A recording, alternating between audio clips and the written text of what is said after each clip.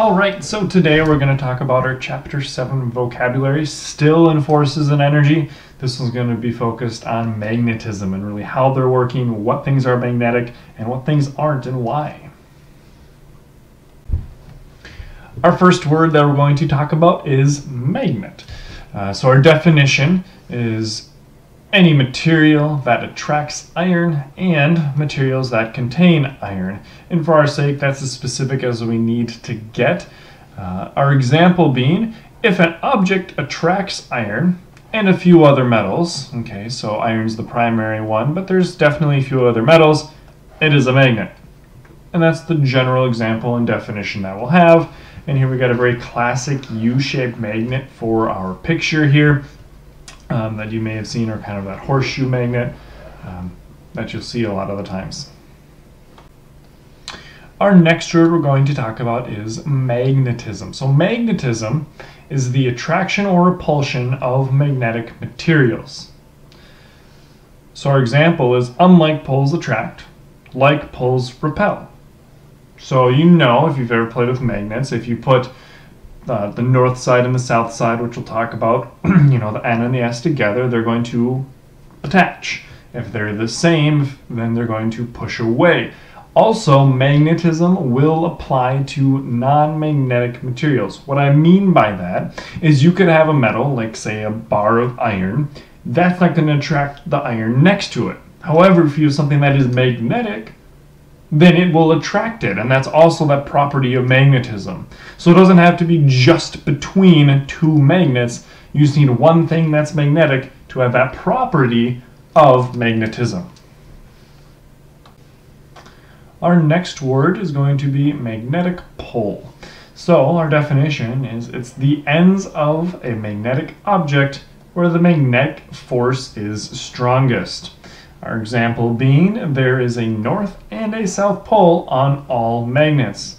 Also, this is just like the Earth, right? We have a north pole and we have a south pole. It's no coincidence that magnets have the same thing. The Earth is really a giant magnet. It's actually the largest magnet because, well, it's the size of the Earth.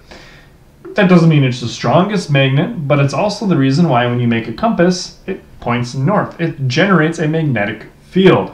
And that's what we can see on the image I have over here. We have a north side and we have a south side in this image. And we can see there's these lines traveling basically from one end to another in these big arcing kind of half circles. Those are what we call magnetic field lines. And basically what is happening is we have this traveling path of magnetism, and that's why when we have a compass it'll point north and not south. And which is really helpful when traveling. And also, because we have this magnetic field, it also helps all of our other magnets kind of act as well. So all magnets are going to have a north and a south side, just like our Earth.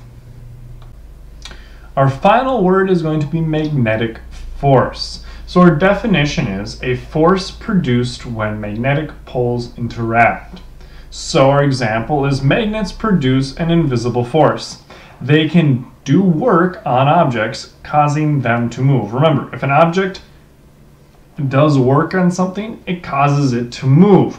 And so if we have a force, that can happen, because a force is really, ultimately has that energy that allows something to move.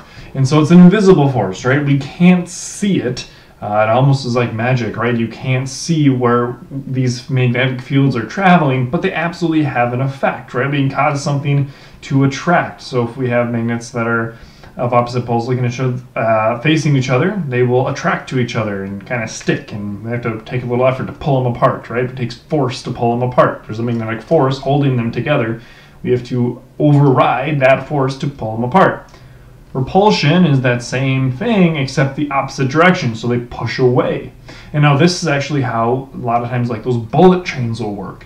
They have these really, really strong magnets on the bottom, and they repel the train on top. This creates a very small amount of friction, which is partly how these trains are able to go so quickly with not a whole lot of effort, actually.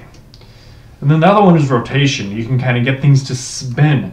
And we can actually make electric motors work like this, where these things keep changing, and as it keeps spinning, it keeps getting pushed and keeps getting pushed, and it constantly creates the cycling That's how a lot of electronic motors work, and we can kind of look at that in class a little bit as well.